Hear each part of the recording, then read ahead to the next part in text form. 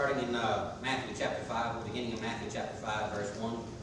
We're going to start in Matthew chapter 5, verse 1. Before we do the prayer list, the updated prayer list is in the foyer. If anybody needs one, I'll be happy to get you a copy. I'm not on right now. Just a second. I need one. Okay. I got it.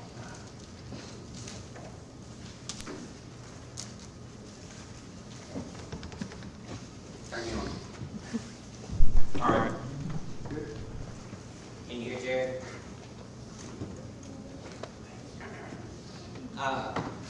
It's not been that long ago. Last month, Something like that. we ordained Jared Cowgill as into the ministry.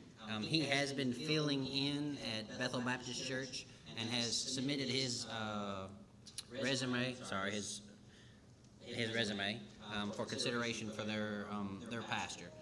Brother Jared was given an opportunity to preach here for about 10 minutes.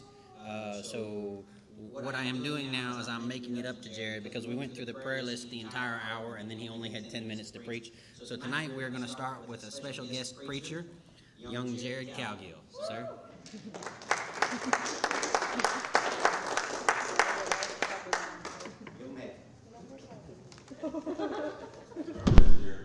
I warned Claude, I'm always short. Yeah, it's got a wireless on. The pastor's mic on. Can you test it for me, please? All right, I got it on.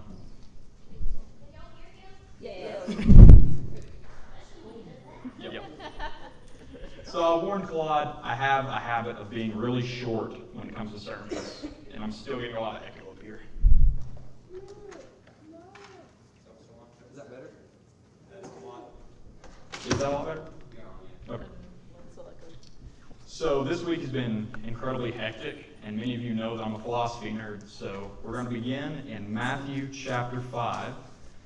And this is the beginning of the Sermon on the Mount. A little background for this message. When I started preparing it, I took into consideration what the world thinks of Christianity, what people really look at when they come to faith in Christ. When I first came to faith in Christ, a lot of it was, I have to follow these rules in order to achieve a certain goal. It took about 3 years for me to break out of that habit and that mold and realize that it truly is grace through faith alone. So we have to look at our inward parts to truly grow in Christ. It's more than just a checklist. Our faith isn't do right, do wrong. Our faith is being changed from the inside out to do right. It's the active work of Christ in our lives.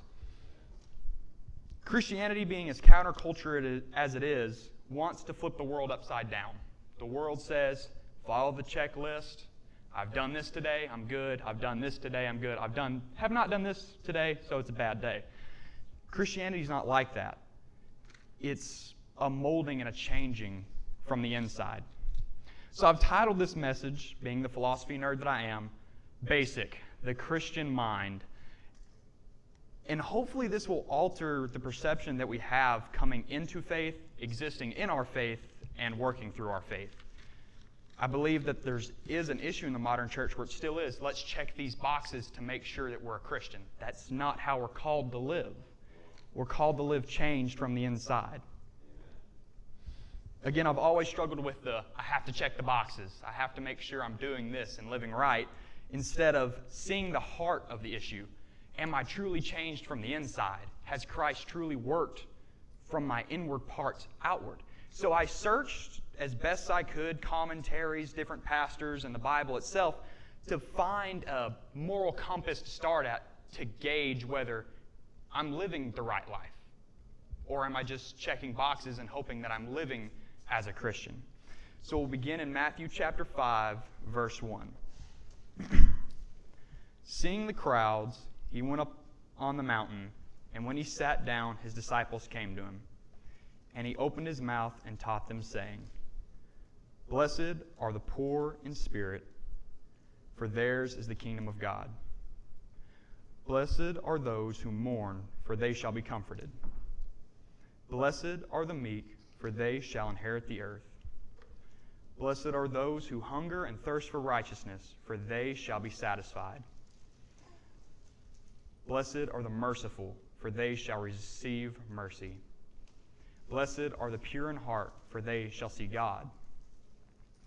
Blessed are the peacemakers, for they shall be called sons of God.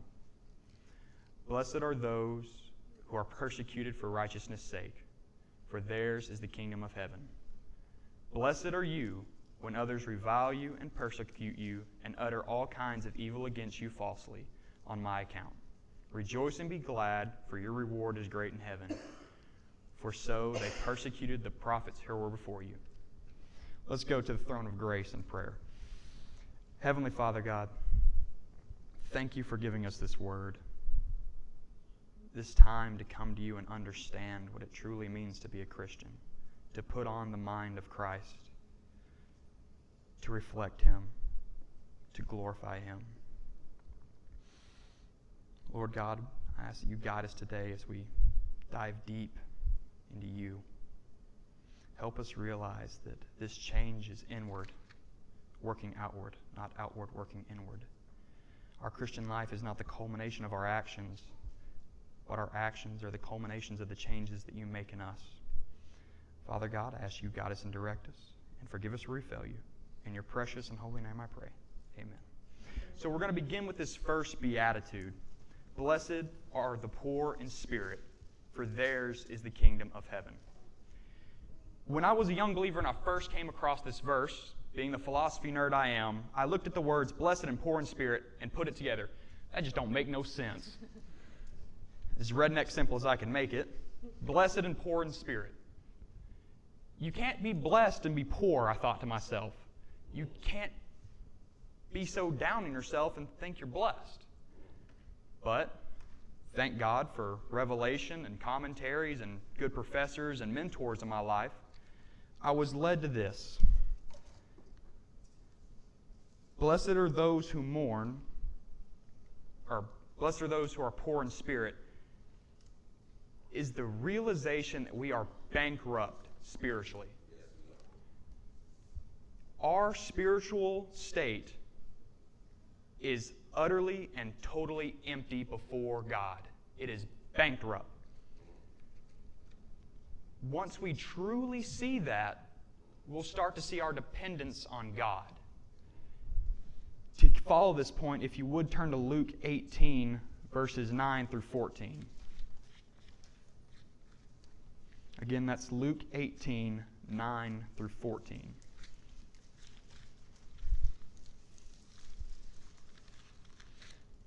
What does it truly mean to be spiritually bankrupt? To finally come to that recollection that our spirits are poor, naked, and dead before God, this bankruptcy, this emptiness. Why does this poorness in spirit bring about blessing? Beginning in verse 9. He also told this parable to some who trusted in themselves that they were righteous and treated others with contempt. 2 men went up into the temple to pray, one a Pharisee and the other a tax collector. The Pharisee, standing by himself, prayed thus, God, I thank you that I'm not like the other men, extortioners, unjust, adulterers, or even like this tax collector. I fast twice a week. I give tithes of all that I get. But the tax collector, standing far off, would not even lift up his eyes to heaven. But he beat his breast, saying, God, be merciful to me, a sinner. I tell you, this man went down to his house justified, rather than the other. For everyone who exalts himself will be humbled, but the one who humbles himself will be exalted. So being poor in spirit is not being physically poor. It's not the checklist of I have to make myself poor to receive a blessing. Being poor in spirit is coming to that realization that because my spirit is naked, bare, and dead, I can go to God who is rich in mercy, love, and peace. That is what it means to be poor in spirit. Recognizing that we are bankrupt, but we have the source of God who is mercy, love, joy, and peace that makes us rich in spirit. We have to see our own state of being poor, naked, and dead to accept that Christ is rich, full of mercy, and full of love. As I studied, I realized that the Beatitudes build upon one another. As we continue in verse 4, blessed are those who mourn, for they shall be comforted. Again, blessed and mourn don't go together. Those are clashing words. Blessed are those who mourn. Again, the world's philosophy is, what can I do instead of who I am? So how does mourning bring about blessing? Well, if we look at it from the inside out, we realize that this mourning is mourning our sin. It's a mourning that brings about a radical change. We despise this sin. It eats us up from the inside out. We cook the food and it leaves us with the dishes. It takes all we have and just dumps it on the floor. That's why we mourn our sin, because it caused us to be poor in spirit. This sin caused us to be so low, so we mourn it.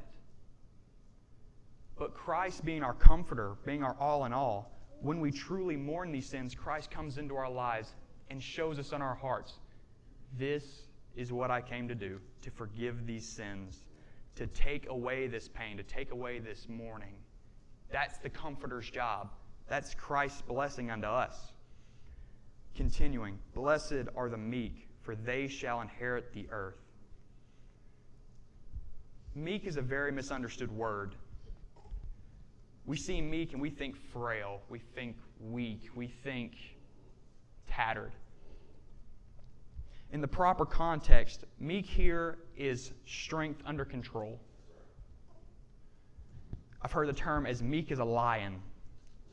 A lion with all of its strength could tear apart its prey, but sometimes it chooses not to. Again, with these Beatitudes building upon one another, once we're poor in spirit, once we mourn our sins, and once we've been comforted, once we've been shown the kingdom of heaven, we're meek. We've learned that, hey, there's more out there than my sin. There's more out there than this detestable, wretched body that I've lived in. In our meekness, this will not allow us to inflate our spiritual value. So again, we're still poor in spirit, and our meekness will not keep us from raising our spiritual value. Again, looking back at the Pharisee in Luke, he talks about all his accomplishments. He's checking the boxes, and he's saying, oh, I am a really good guy. But if we're meek and we have the strength under control, we can see that our spirit is still the same. Our inward parts are still sinful. We still need to mourn the sinful flesh that we're wrapped in. Blessed are the meek, for they shall inherit the earth. Blessed are those who have strength under control, because they will inherit the earth. Meekness also is a resistance to assert ourselves for ourselves. Our meekness is not to exalt us. Our meekness, even though we are inheriting the earth, is not for us. It is for God. When we're poor in spirit and when we're mourning, our meekness points others to Christ. Because I have received strength from Christ, but that strength is not for me, it is for Christ. We're called to live our lives like a mirror, reflecting God.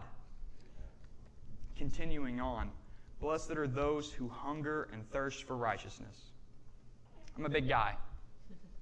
I get hungry really easily. I get hungry fairly often. Ask my dad. He's nodding his head right now. I did. So, have y'all ever been so hungry that it just tears you apart and you would do anything even for a bite of anything? Yeah. Like, I'm on a diet right now. I've limited myself to tuna, rice and broccoli, and things of that nature. There are some days where I sit in my dorm thinking, man, a McDonald's cheeseburger just sounds really good. But I also hate fast food. I despise fast food. But just sitting there being so hungry and just wanting that satisfaction. I want to be full. I want to really know what it feels like to be satiated. That's the hunger and thirst for righteousness that Christ is calling us to in this next beatitude. The willingness to go out and do anything to achieve it. You hunger and thirst for righteousness. You need it. You desire it. Your bones ache for it. That's what God wants from us. He doesn't want just to check the box. He wants our inward parts to truly desire everything for Him. That's what it is to hunger and thirst for righteousness. It's not just I could go for a bite. It's, I need it. I need to feel satiated. I need to feel it in my blood and my bones. I want to feel my lungs filled with it. I want to feel my stomach digesting it. I want righteousness. I want it. I need it. But this righteousness also calls us to the next beatitude. Blessed are the merciful, for they shall receive mercy. If we're truly desiring and hungering and thirsting for righteousness, we will realize that Christ has shown us mercy, and in that righteousness, we will show mercy unto others. Again, these Beatitudes, they build atop one another. We're not checking boxes. These are inward changes. First, we start poor in spirit. My spirit's broken. It's in debt. It's naked. It's dead, and only Christ can save it. I mourn the sins that I'm in, and Christ comforts me. I begin to have strength under control, because God has comforted me. He's been with me. I hunger and thirst for righteousness. I want it. I need to be satisfied by it. And when I'm hungering and thirsting for this righteousness, I will show the same mercy that my God showed to me, because even when I was dead, He saved me. So the lost in this world that we are neglecting, I want to reach out to and show them that same mercy that God showed me. Again, these outward changes build on one another, and they're slowly working out.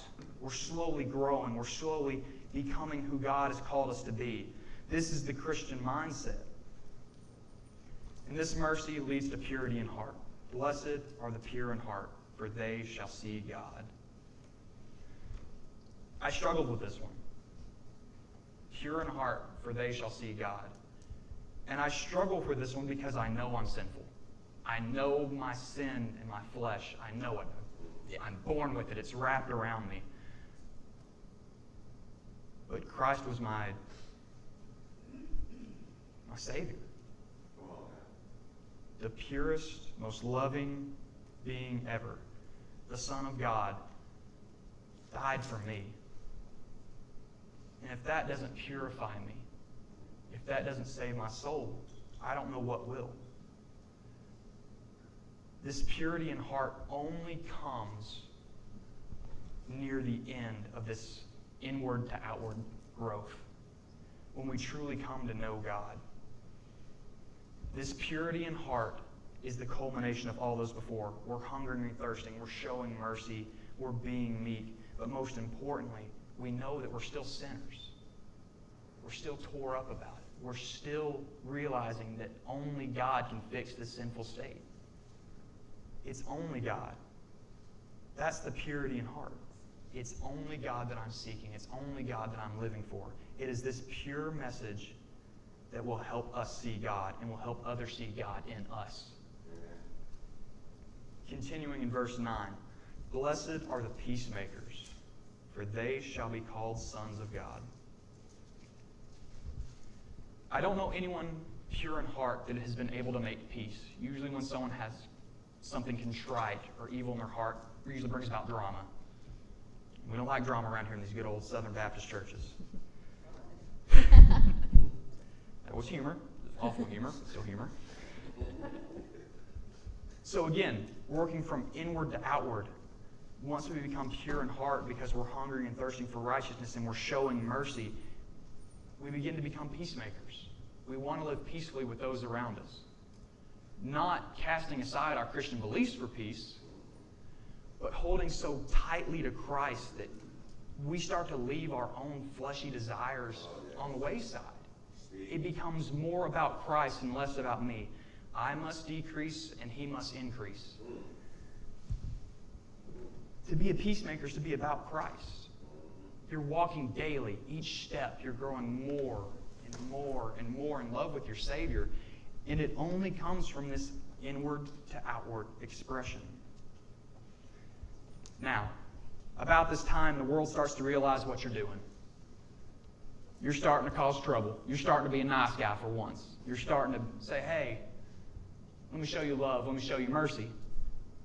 Blessed are those who persecute you for righteousness' sake, for theirs is the kingdom of heaven. I find it interesting, verse 10, blessed are those who are persecute you for righteousness' sake ends the same way the first beatitude does. Theirs is the kingdom of heaven. Blessed are those who are poor in spirit, for theirs is the kingdom of heaven. So once this inward expression really starts to work its way outward, and you're being righteous in God's eyes, not in man's eyes, the world's going to realize it, and you're going to face persecution. But this persecution brings about the same blessing that our poorness in spirit brings along. The kingdom of heaven. We're starting to see the fruit of God in our lives, and it's working outward. Blessed are you when others revile you and persecute you and utter all kinds of evil against you falsely on my account. Rejoice and be glad, for your reward is great in heaven. For so they persecuted the prophets who were before you. Again, it's an inward expression working outward, and it's only God working in your life that will bring about this expression.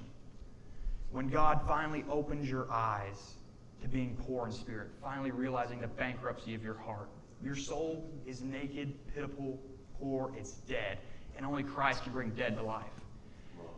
We hear the expression, God's tossed the life preserver out, and you got to grab it. You're dead in your sins. Dead men don't grab life preservers. This is an act of God. This inward work is an act of God, and God alone. So I encourage all of you, as we sum this up, to pray, to truly understand what it means to be poor in spirit, to begin this inward to outward process. The world needs us. The laborers are few, but it's harvest time. So let us go to the Lord in prayer. Heavenly Father God, thank you for giving us this time to explore your word, to explore what it means to have a Christian mind, to truly cling and follow you. Lord God, if any of us struggle with seeing our spiritual state, if any of us struggle with truly mourning our sins, help us, God. Help us, God, become meek for your sake. Help us truly hunger and thirst for righteousness. Help us desire you above all things. Lord God, help us be merciful and pure in heart. Help us become peacemakers for your name's sake, to glorify you in heaven. Lord God, if we face any persecutions when we truly follow you, help us realize that it is all for you and not for us. You are the Son of God. You created us, and we glorify you for that. In your precious and holy name I pray. Amen. Brother Quad.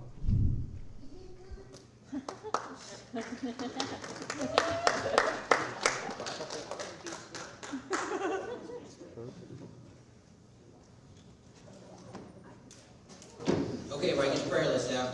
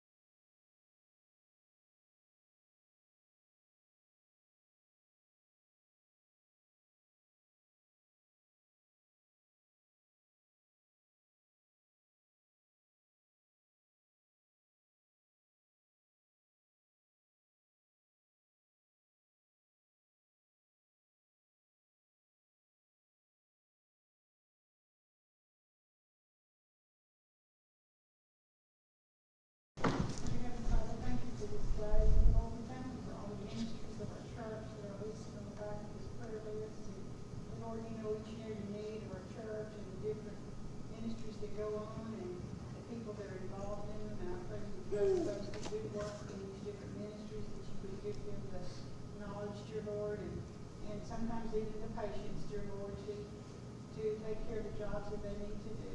And dear Lord, I thank you for those that are willing to serve. And dear Lord, I thank you for the ones that listen, myself included, that we listen